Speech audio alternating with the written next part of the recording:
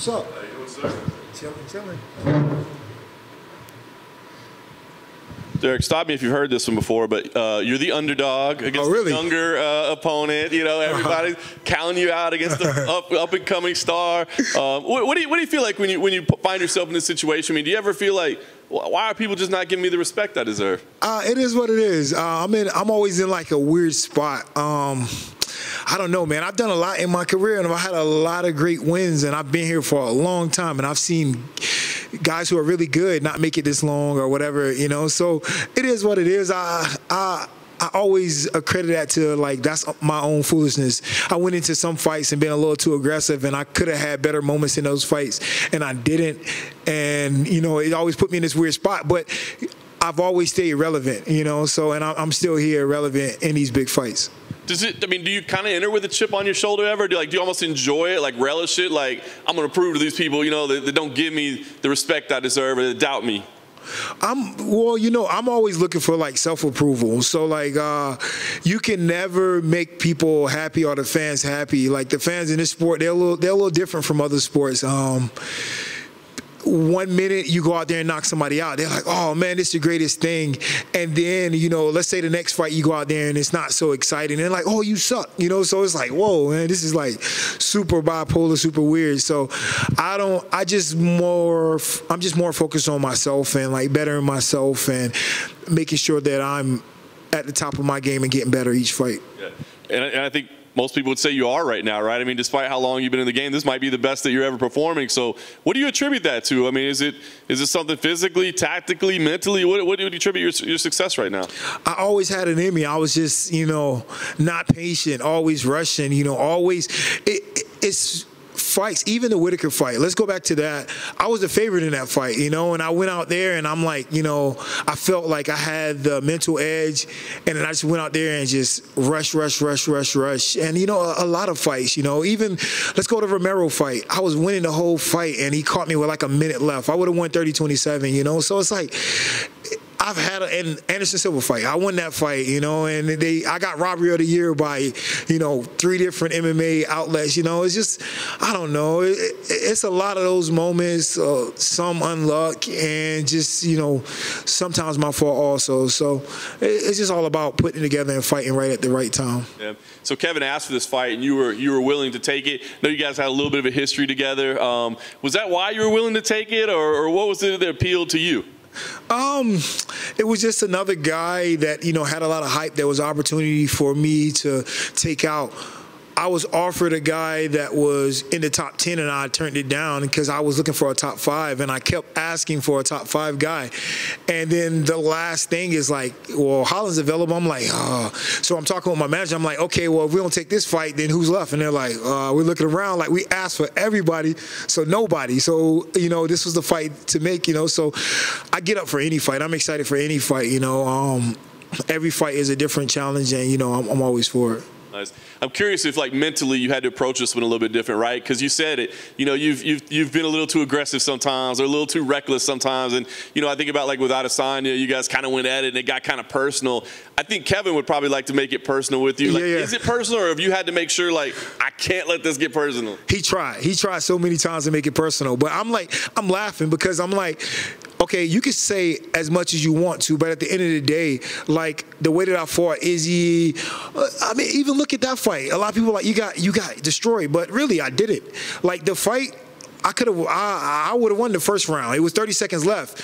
My hands got caught up on his shorts. They broke us. I shot right back in, very predictable, and he needed me. And then he caught me with, you know, he was able to get the finish there. But it's not like I was getting picked apart the whole fight. But it's moments in the fight where I didn't make great decisions, you know. So, yeah, Hollins would like to make it personal. He would like to follow the same thing Izzy did with the hype. And it's funny, he's using the exact same thing Izzy said. He's calling me bum, son. It's like, bro, Izzy said the exact same thing. You're trying to do exactly what he did. So I haven't been engaging with him in that fact because I'm going to fight the way that I've been fighting my previous couple fights. You know, I'm going to look to knock you out regardless. You know, so like, I'm not going to be satisfied unless I trap your arms and I just dominate you and TKO you. So, like, you know, that's how the fight is going to go.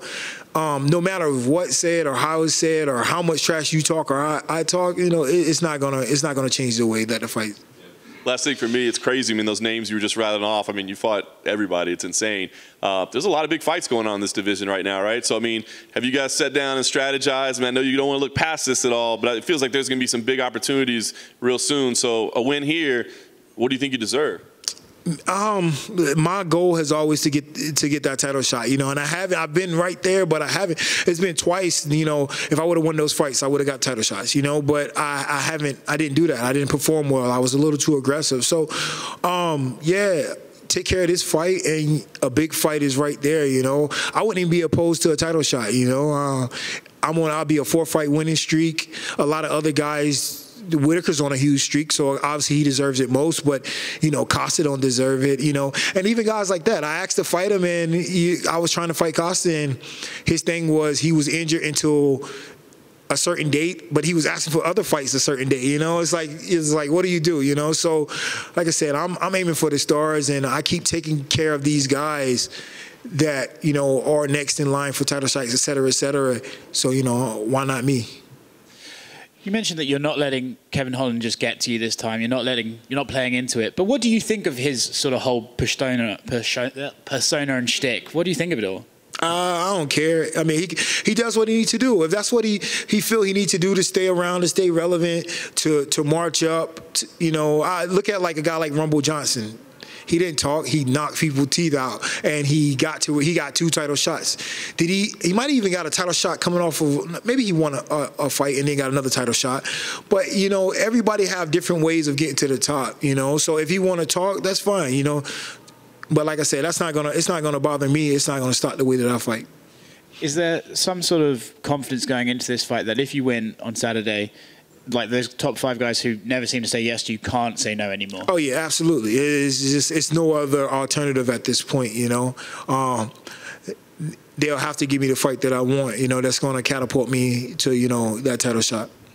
Costa's out of his fight now. Is that, you said you called him already? Could that be? I don't even know. I don't even know I want to fight Costa anymore. You know, I asked to fight him, and it was just all types of excuses that I couldn't fight. You know, and then all of a sudden it's like he asking for fights on the same day. You know, so like I said, I'm looking to jump these guys. If they don't want to fight me, then, you know, you're asking for a title shot after you just lost a title shot, you know, pretty handily. It's like that don't even really make sense, you know. So yeah, we'll see what happens. You know, first things first is this Saturday, and then yeah, for sure, yeah, we're aiming for something bigger for sure. It's funny, right? Because if you come out and say, like, get a first-round KO, and then Till and Vettori do a 5-round boring decision, and then Whitaker and Gastelum do a 5-round boring decision, suddenly you're right there, right? Does that play in your mind? Absolutely. You know, I'm on a huge streak. I fought it's like this. Fans can say, any media can say, you can say, oh, you lost this guy, but like everybody loses to everybody at the top unless you're the champion. And then if you lose your belt, then you lose to other people too. So everybody fight the same type of guys. You know, it's just guys sometimes fight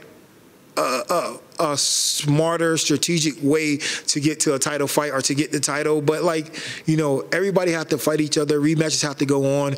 There's been guys who fought, like, who was that? Junior Dos Santos, Velasquez. They fought the first time. I think JDS knocked them out.